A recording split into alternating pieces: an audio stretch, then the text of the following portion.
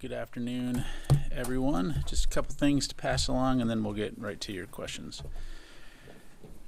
Today, the Department of Defense deployed 4 U.S. Army vessels from Joint Base Langley-Eustis to the Eastern Mediterranean in support of humanitarian assistance operations in Gaza and the mission to build a temporary pier. The U.S. Army vessel SP-4 James A. Lew, U.S. Army vessel Monterey, U.S. Army vessel Matamoros, and U.S. Army vessel Wilson Wharf from the 7th Transportation Brigade Expeditionary all departed earlier today, carrying the equipment and supplies needed to support this mission. Once in theater, these vessels and their crews will establish a roll-on, roll-off pier capability that allows ship-to-shore humanitarian assistance to the people of Gaza. We expect the pier to be fully operational in approximately 60 days, which will be able to facilitate the delivery of up to 2 million meals daily. Also, on the humanitarian assistance front this morning, U.S. Central Command and the Royal Jordanian Air Force conducted another combined airdrop into northern Gaza, where U.S. Air Force C-130s dropped over 5,280 pounds of food, including rice, flour, pasta, and canned food. Since March 2nd, U.S. Central Command has conducted 8 humanitarian assistance airdrops into Gaza to provide essential relief to civilians affected by the ongoing conflict. C-130s and their air crews have dropped over 204,000 meals, 48,000 bottles of water, and more than 5,000 pounds of food items. Separately, today the Department of Defense announced additional security assistance via the Presidential Drawdown Authority as an extraordinary measure to address some of Ukraine's most pressing security and defense needs. This package is the 55th tranche of assistance and is valued at up to $300 million and includes capabilities to support Ukraine's immediate air defense, artillery, and anti-tank requirements. The capabilities in this announcement include Stinger anti-aircraft missiles, additional ammunition for HIMARS, 155 millimeter artillery rounds, including high explosive and dual-purpose improved cluster munition rounds, 105 millimeter artillery rounds, AT-4 anti-armor systems, additional rounds of small arms ammunition, demolitions munitions for obstacle clearing, spare parts, maintenance, and other ancillary equipment. Now, to be clear, we were able to provide this PDA due to negotiated savings on contracts to replace equipment from previous drawdowns for Ukraine. As a result of these cost savings, we were able to authorize a new PDA package for Ukraine today without additional significant impacts to U.S. military readiness. But this does not change the fact that we urgently need Congress to pass DoD's supplemental request. Today's PDA package, while providing urgent capabilities to Ukraine's forces, is nowhere near enough, and the only way to meet Ukraine's battlefield needs is for Congress to swiftly pass the supplemental. With that, I'll be glad to take your questions. Start with AP, Lita Baldor on the phone, I believe.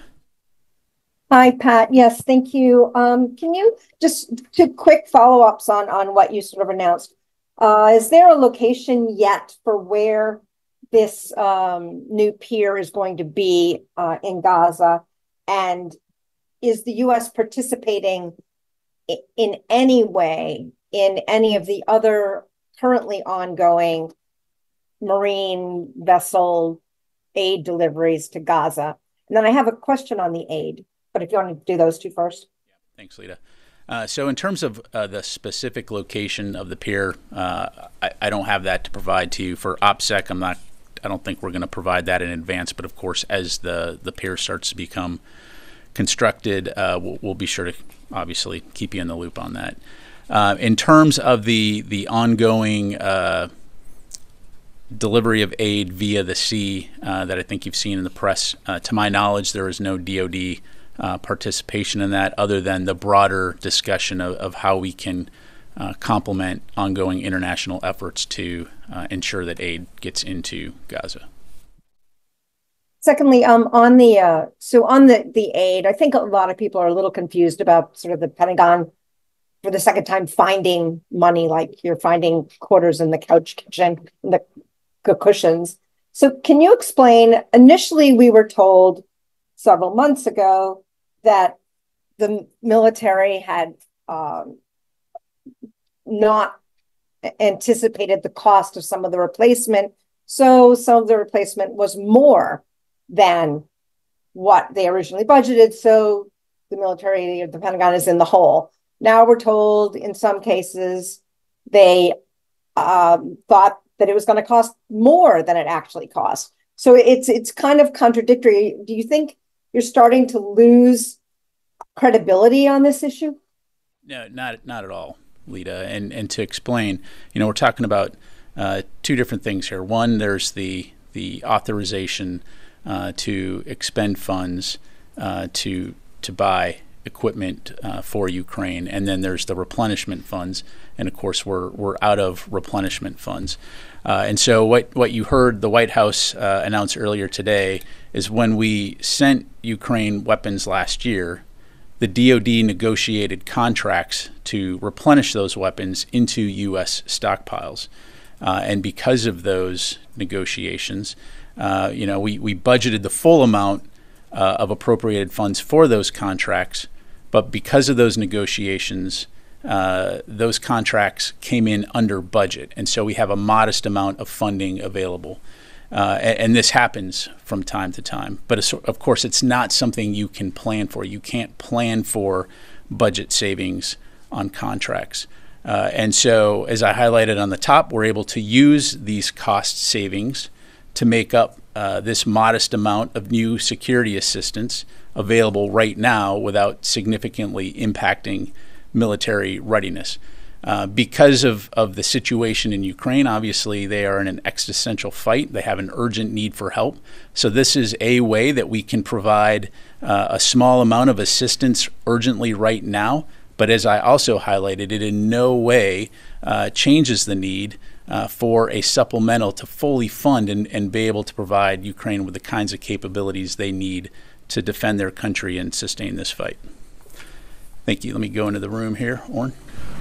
Follow-up question on the aid to Ukraine. Presumably the $300 million wasn't found all at once. It built up to that point. Why wait until it was at this point instead of announcing half that, $150 million weeks ago, as you were already warning the situation was dire? Yeah, so a couple things. So this covers multiple contracts. And as I understand it, as those negotiations came to conclusion, it's only been in the last couple of weeks that we've been able to identify the full amount that could be made available to do this.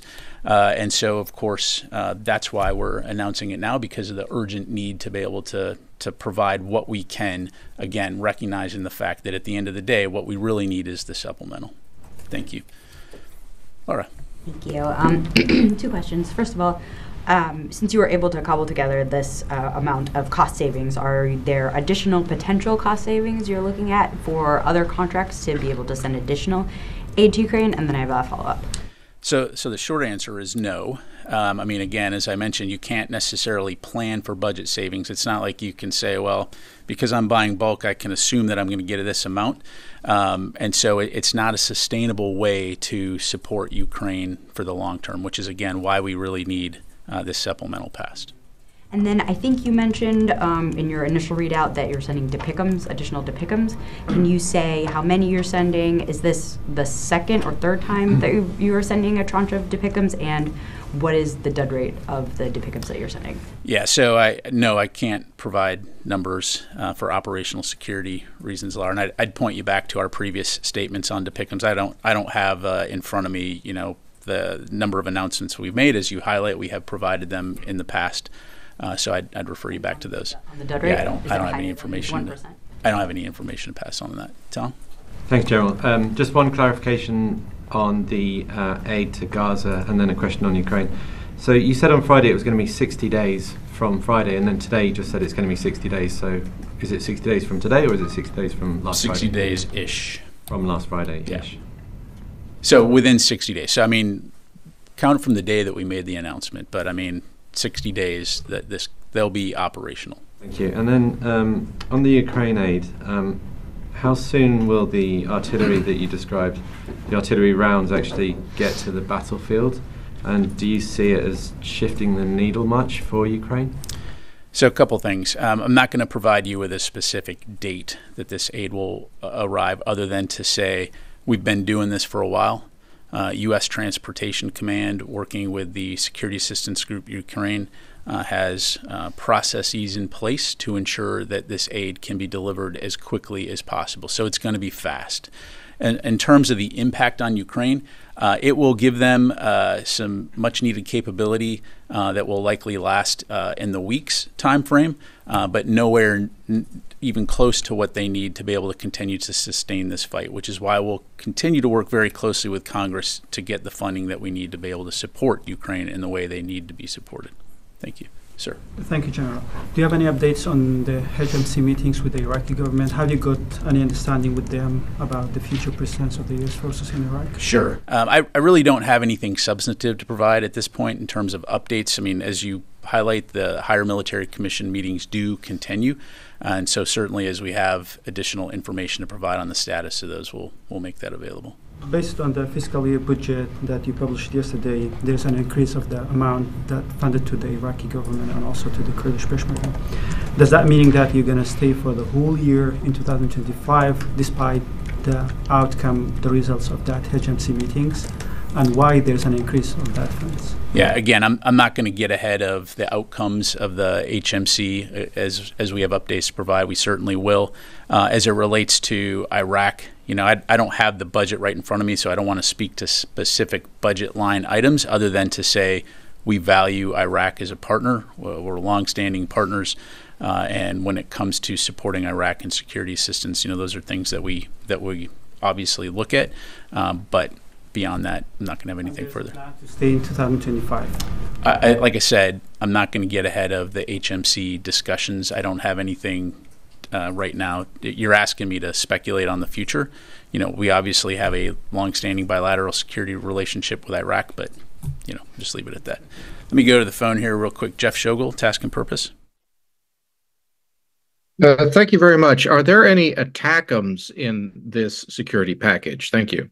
Yeah, thanks, Jeff. Jeff, I don't have anything to announce on ATACMs. Again, as I highlighted in the top there, what this package does contain are critical munitions to include additional ammunition for HIMARS, the 155 millimeter rounds, which Ukraine obviously desperately needs right now, but nothing to announce on ATACMs.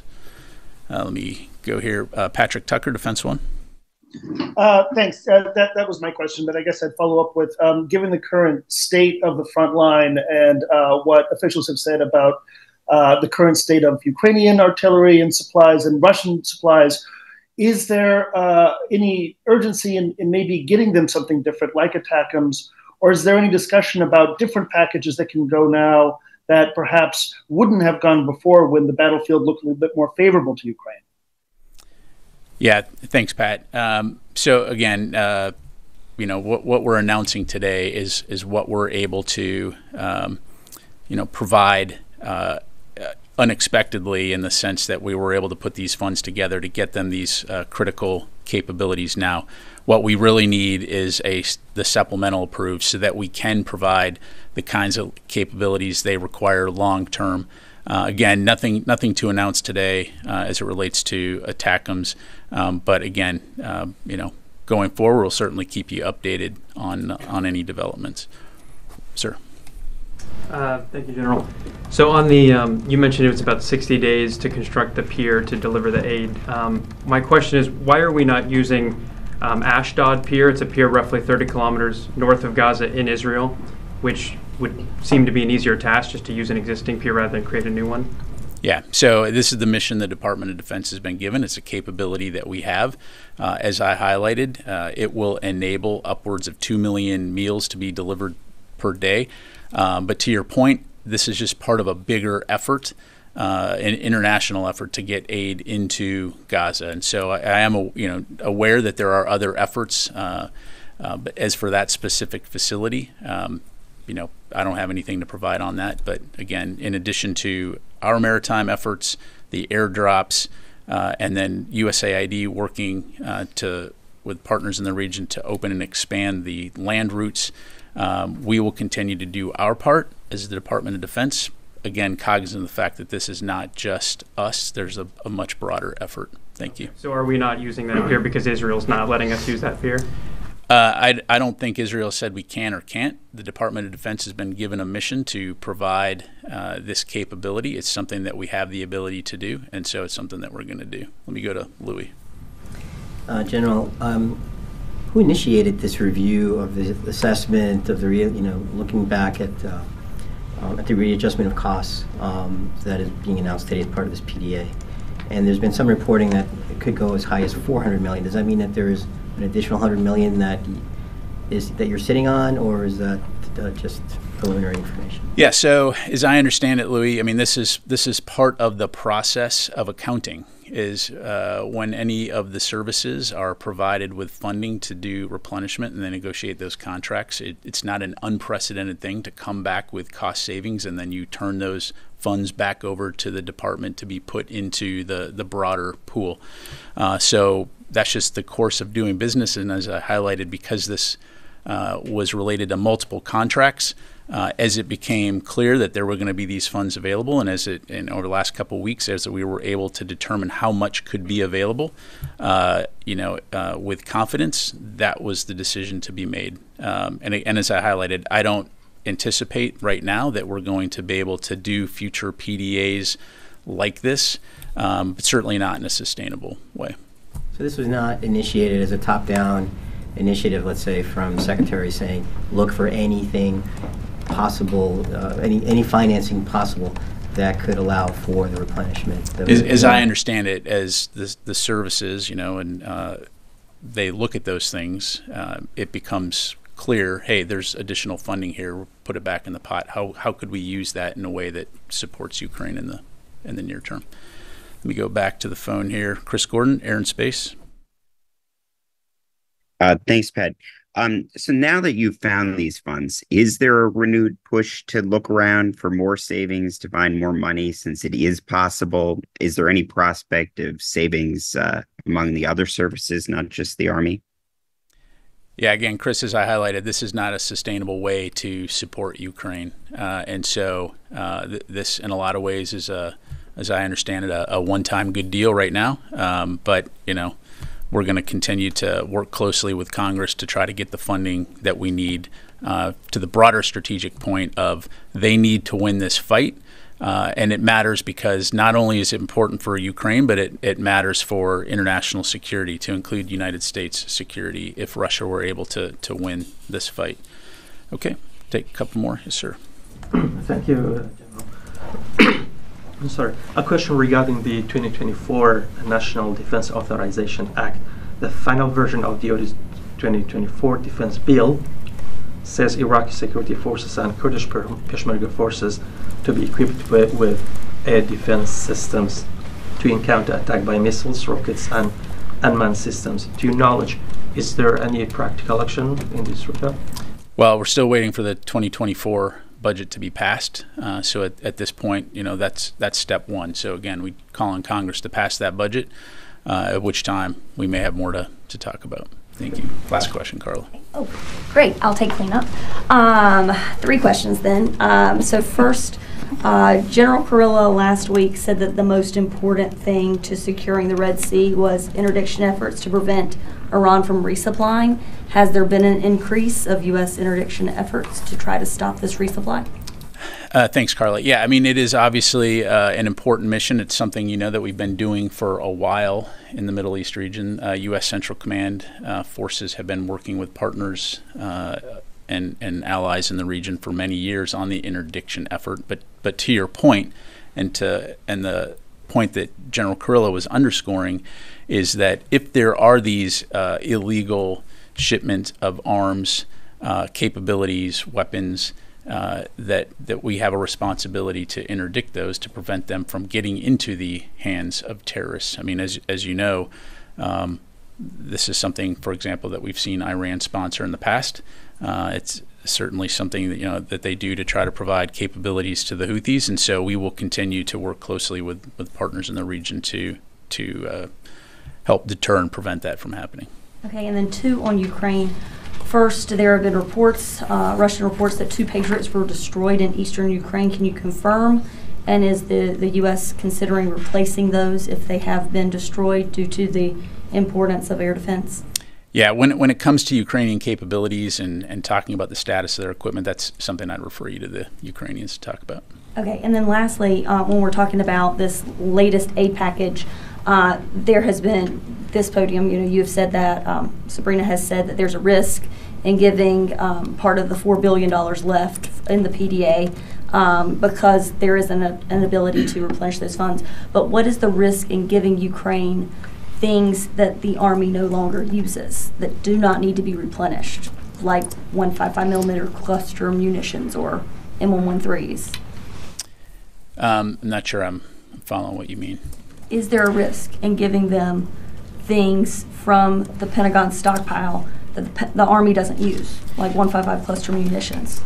Yeah, so as I understand it, the capabilities that we're providing to them are obviously combat capable, effective capabilities, things that they can employ on the battlefield, right? So I'm not sure I'm tracking what you're asking, but the bottom line is they're in a fight, they have requirements. As best we can, we're going to work with them and our international allies and partners to get them what they need as quickly as they can, to include from our own stockpiles, or in some cases, if there are capabilities that we don't necessarily draw from our stockpiles, we're going to contract them out, for example, to the USAI program. So just leave it there. Can I follow just because you said you didn't quite understand? If it is confirmed by the Army that they're not using M113 vehicles, or they're not using cluster munitions, they're not allowed to use them, is the Pentagon willing to consider those as part of a shipment to Ukraine, which is still authorized under the $4 billion left in PDA?